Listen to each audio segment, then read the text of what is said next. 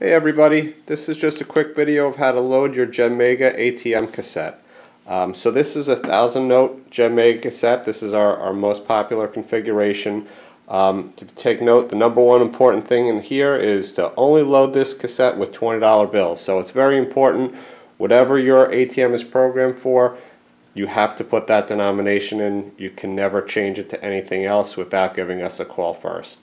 So I'm going to take my cassette key, which is the round key, put in the lock, open it up, and now I have a packing plate. I also have some pictures on the inside of how to properly load it.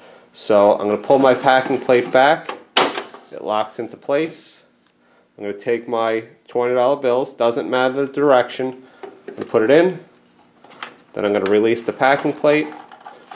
And then now the packing plate is putting tension on that money against the first set of rollers. You close it up, lock it, and now you're ready to put the cassette into the ATM.